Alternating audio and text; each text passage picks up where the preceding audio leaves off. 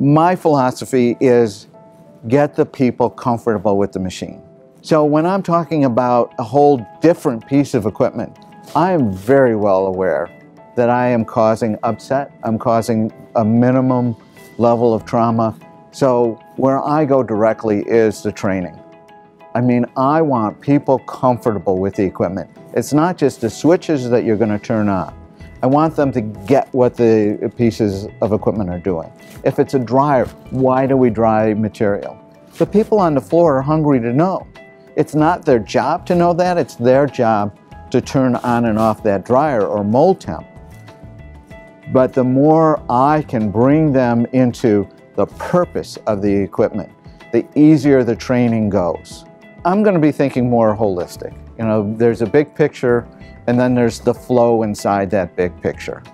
Are they going to want material remote and, you know, bring it in through pipes? Do they want the equipment all together in a cell? Is the strategy more people because we have secondary operations and we want to bring the secondary operations right there?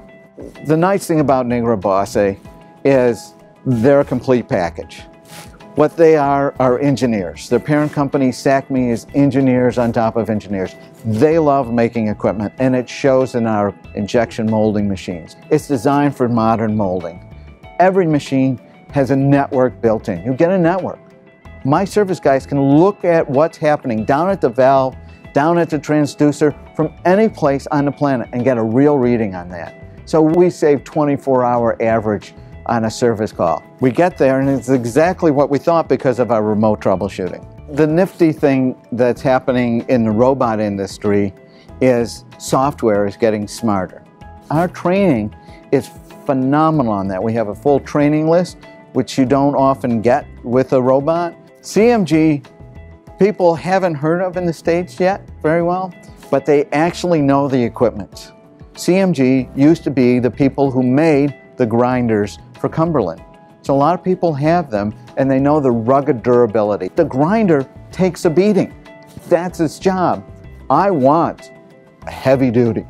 I want that kind of weight so that grinder will last.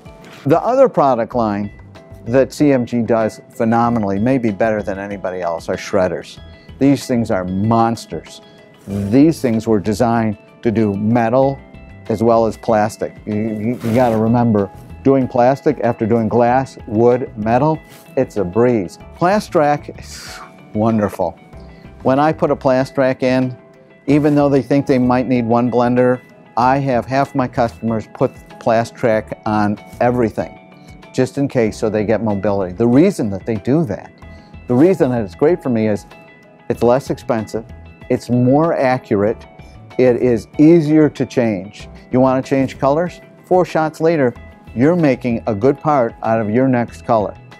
Unitherm is a company that has invested themselves, their money, into figuring out the best, slickest, least expensive way to save energy and to make your machine safer.